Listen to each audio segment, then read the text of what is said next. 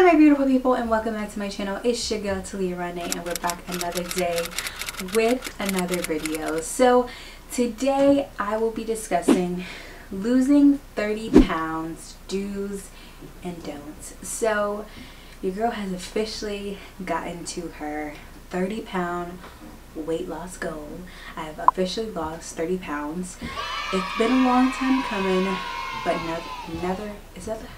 nevertheless, yes, nevertheless, we have lost 30 pounds. So can I just get up? So anyways, let's just go ahead and jump into this video, and I'm going to share with you do's and don'ts to losing 30 pounds. At the end of the video, I will be giving you guys my update of my weight loss journey, where I'm at, and where I pray to continue to go with my journey and documenting it on my channel. So let's start out with the don'ts. Why not? Don't go on an unhealthy journey. I think this is really important because I feel like a lot of times with weight loss, we just feel like there's this one-stop shop.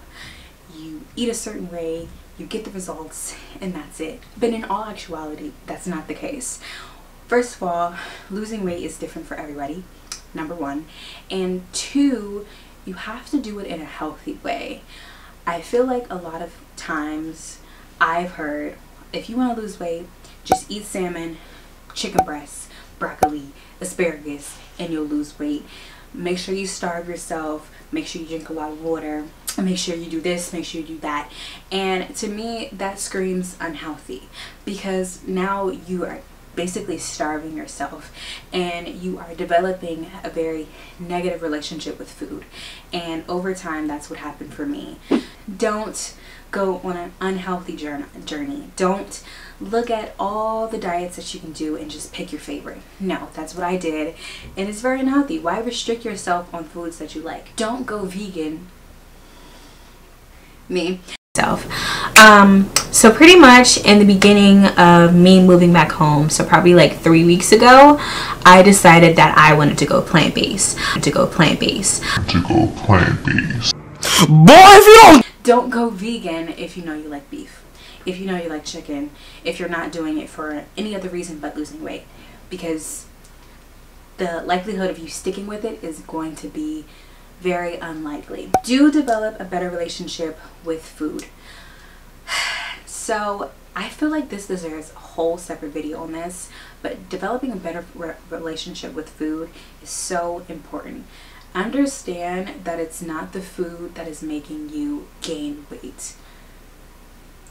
It's the fact that you're overeating. It's the fact that you're not portion controlling the amount that you're intaking. You understand? So as long as I'm falling in line of the amount of calories I'm taking in a day, if I decide to go to McDonald's, I'll be fine as long as I stay in the amount of calories that I'm supposed to be sticking to. Now, if I go to McDonald's and Chick-fil-A in the same day and go crazy on calories, the likelihood of me gaining weight and doing that consecutively, I'm gonna gain weight. Do you understand? So we must, develop a better relationship with food. So in 2021, that's our goal.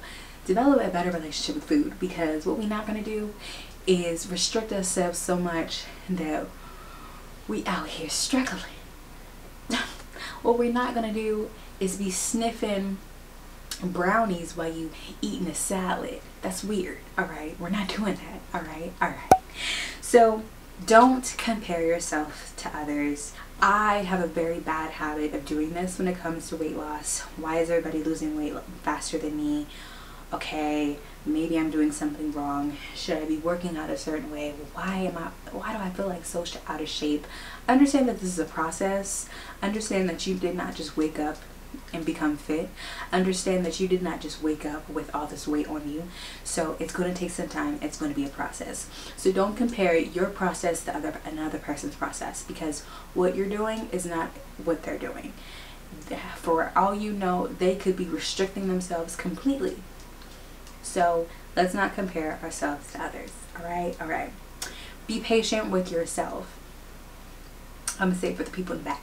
Be patient for yourself. Excuse me. Be patient with yourself, all right? Understand, like I just said, it is a process. And I'm talking to myself as well.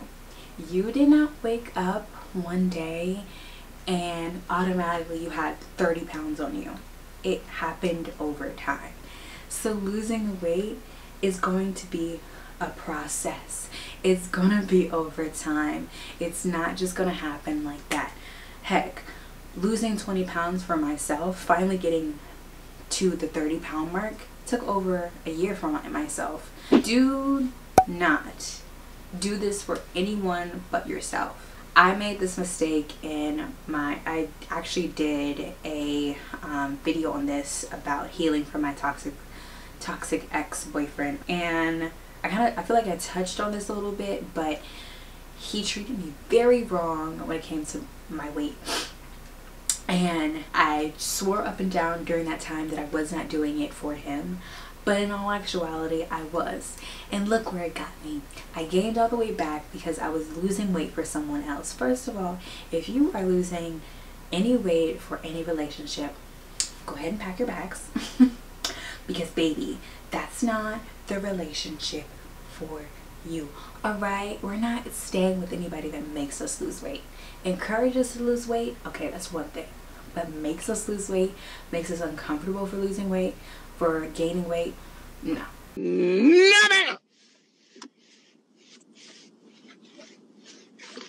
No, ma'am! Don't lose weight for anyone but yourself. If you do it for anyone else, it's going to be miserable. If you do lose all the weight, you're probably going to gain it back. And it's just not a fun process. Like, I lost all that weight and then I gained it back. So just do it for yourself. When you do it for yourself, it feels 10 times better. Don't beat yourself up. Understand that you are going to have setbacks. Understand that you are going to mess up sometimes. Understand that this process is not easy. I will be transparent. Honestly, today I binged. I ate food that I knew I wasn't supposed to. I was craving it and I overate. I overindulged in it. And you know, in the past, if that would happen, I would say, you know what? Well, who cares? I ate so bad. Why are you so stupid? Why did you eat that way? And just continue to binge. But no, tomorrow I'm going to decide to get up, to work out, to continue with eating right and eating healthy, and continue out the process. Don't beat yourself up. I feel like we self-sabotage when we beat ourselves up. When we mess up, we fail. I don't want to say fail. When we mess up and then we just like, oh, I ate so bad. I can't believe I did that. When you make a big deal out of it.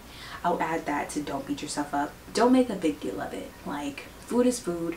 It's good. You helped yourself. It was yummy. Okay, now get back on track. Do what works for you. Do what works for you, sis. Just because doing keto worked for somebody, Sally, Lucy, and Mary, doesn't mean it's gonna work for you. Alright? Just because going vegan worked for Charles, Mark, and Harold doesn't mean it's gonna work for you. Alright? Do what works for you. If you know that you like beef and you like chicken fajitas on Saturday, why are you going vegan again? Is it just to lose weight? Okay, well, there's other substitutions to eating those things and lose weight. Alright. Portion control and finding alternatives is key through this process. Alright. If you restrict yourself completely, this process is not going to be fun. You are either going to restrict yourself for so long that you're going to lose a major amount of weight, and then when you start eating those foods again, that you're going to get it back because it's so good and you overindulge in it. So this is the last tip. I didn't really know where to put it on the chart, whether it was a do or a don't. No, I guess it's a do. Do self-reflect on your unhealthy habits.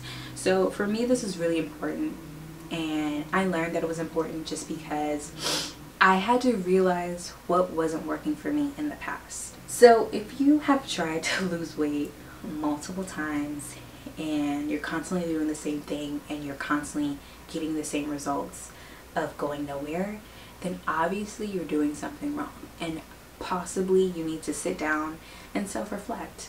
I feel like we are always in a rush, moving constantly, that we don't have time to just sit in our own space and just, okay, what am I doing wrong? And write those things down.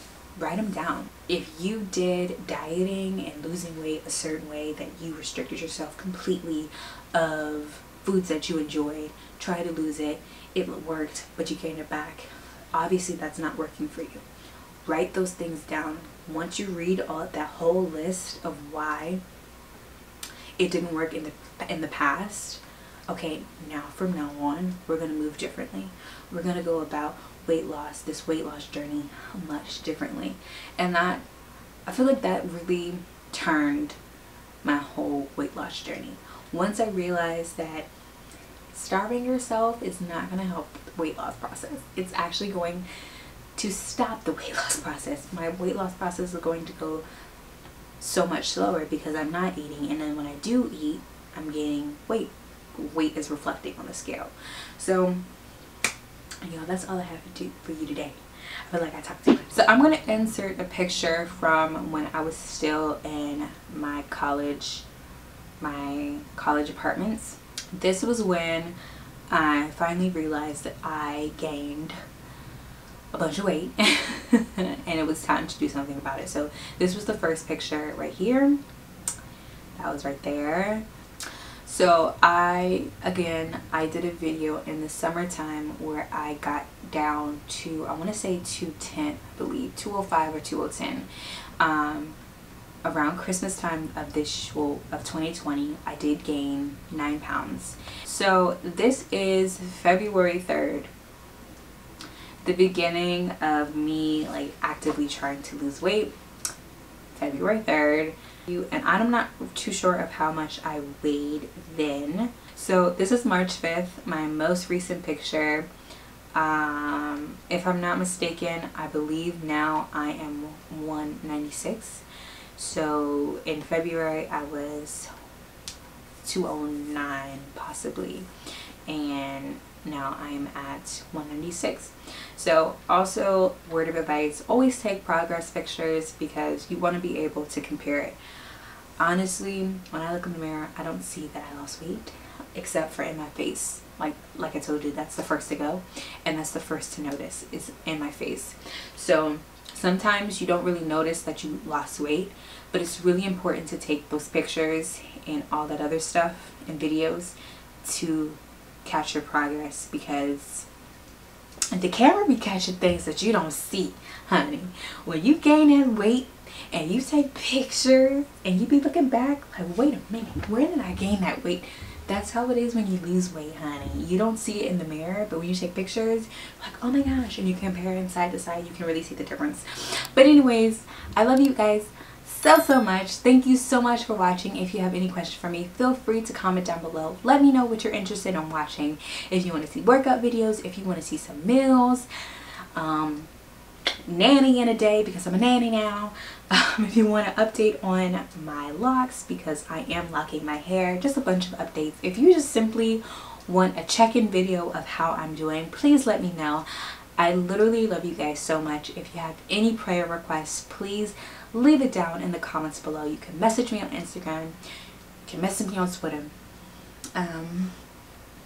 Yeah. I love you all so much. Bye.